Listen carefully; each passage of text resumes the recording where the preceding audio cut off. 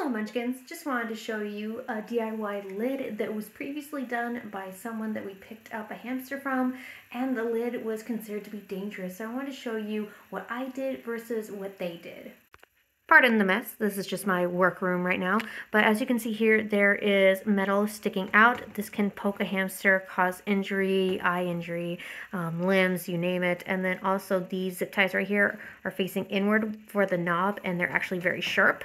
And also they just kind of punctured in holes rather than drilled them, so they're actually kind of in need of work as well. So this, oh, and also this right here, that's pretty bad. That could injure an animal. So what I ended up doing was just cleaning it up, making the knobs face the outside, also cleaning the edges here so it's not like sharp or anything like that, and just cutting back wire that just needed to be cut.